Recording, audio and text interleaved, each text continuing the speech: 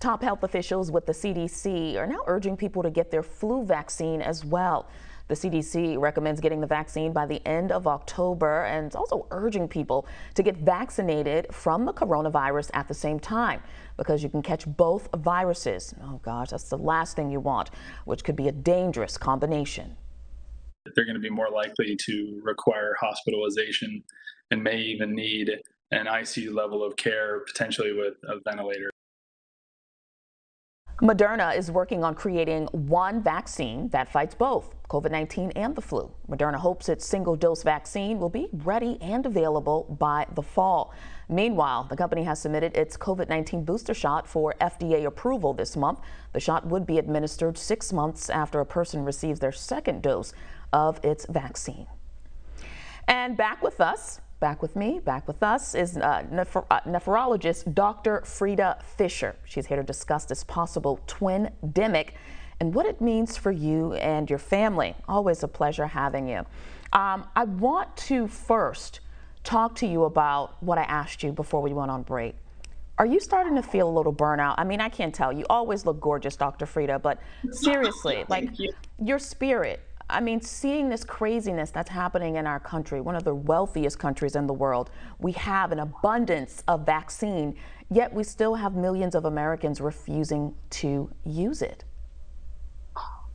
Let me tell you, Tashani, way back in December 2019, when we thought this was just a mystery pneumonia, I have been researching, I have been reading, and with every piece of education I get, I tried to spread the word. And in the beginning, especially once we got the vaccines and I was very excited, I thought that it would just be a matter of educating people, giving them the facts. But seeing now that, as a health educator, as a physician, it's me versus social media disinformation, it does get frustrating sometimes. But I tell you what, every single day, I hear from patients, I hear from family members, I get DMs of people saying, you know what?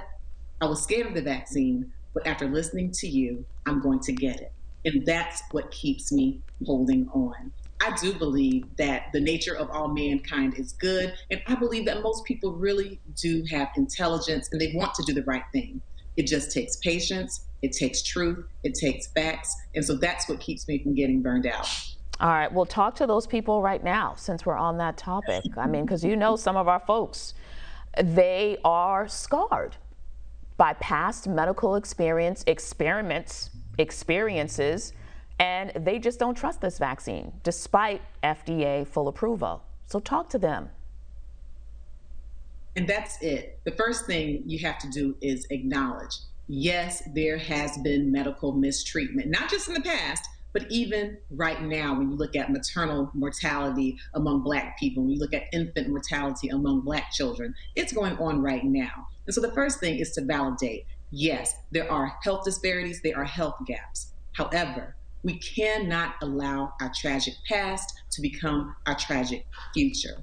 Right now, Black people and people of color are dying disproportionately from COVID-19. They're being hospitalized disproportionately. And if you look at the Miami-Dade story, where we saw that in the Miami-Dade school system, 13 staff members died within 3 weeks, all of them unvaccinated, according to their families. All of them were Black. And then you look at the numbers and you see that only 30% of Black people in the Miami-Dade County are vaccinated. There's a correlation. When there are low vaccination rates, you have high infection rates, which leads to high hospitalizations and deaths. And so, yes, I understand the mistrust. Yes, I understand the fear. Yes, I understand that it seems like the vaccine came out of nowhere, even though it didn't. The technology has been studied for years. But we have to regain our power, study the truth, and listen to the physicians and the healthcare workers you trust. Get vaccinated. It's safe, it's effective, it is our way out of this pandemic. Yeah, heard from the true professional herself. All right, so now let's talk about this twin pandemic and what it means for all of us. Last year, the U.S. saw an extremely low number of flu cases. So why is there concern this year about the flu and COVID? This is why. And first of all, when you say twindemic, it sounds like some kind of apocalyptic movie where a bunch of crazed twins are going to attack everyone. It feels like it though, Dr. Frita. It feels like it. The problem is that it's not a fantasy, that it very well can be our reality, Teshani, and this is why. Last year, when we had the flu season, it really didn't happen because people were scared of COVID-19. They were locked away in their homes. Kids were in virtual schools. Businesses were closing. The sports and the stadiums were not open, and if they were open, they had very strict rules as far as things to help to stop the spread of COVID-19. And so with all of those mitigation techniques to stop the spread of COVID-19, we did not see much flu. But guess what?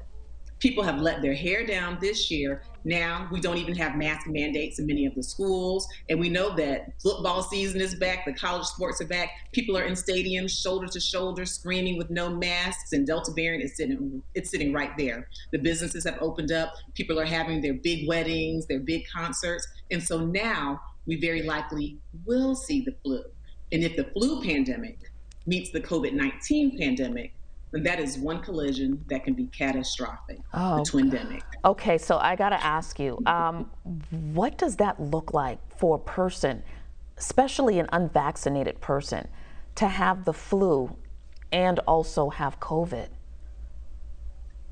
So when you have the flu, we believe that it can make you more susceptible, because one of the complications of having influenza, having the flu, is pneumonia. That can be a complication.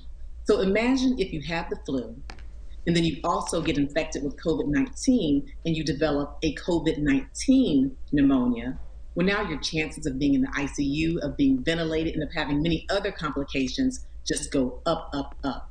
Not to mention, we already have very limited hospital beds and limited ICU beds. If you start getting people in the hospitals with the flu, then quite honestly, hospitals are going to be even more overwhelmed than they are now, and we are going to have to turn people around, and we're going to lose lives if that happens. And that's why it's very important for people to get vaccinated, not only against COVID-19, but also to take the flu vaccine.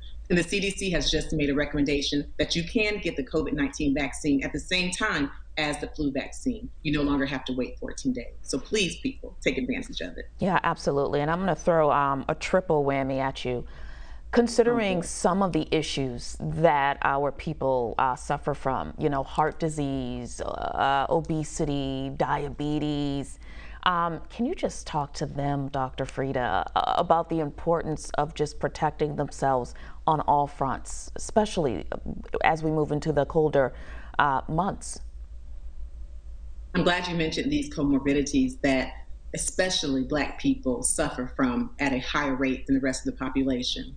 Just because we have the pandemic, all of these other illnesses did not go away. We still have the diabetes, which is the #1 cause of kidney failure, which is my specialty. We still have hypertension, which is a leading cause of heart disease, stroke. And now a lot of people are trying to avoid ERs, even if they're sick, even if they're having chest pain, even if they're having stroke symptoms, because they don't want to get COVID-19. Well, guess what? These other illnesses can still cause major problems. They can still kill you. And so please make sure you see your primary care physician, and so that you can prevent complications from these chronic conditions that you may already have, and certainly get vaccinated, and so that you can prevent getting COVID-19, prevent getting the flu, and so we can move forth and try to get out of this nightmare and dodge the Twindemic. Yeah, nightmare indeed, except we are all awake. Dr. Frita Fisher, always a pleasure. Thank you so much, and have a good weekend.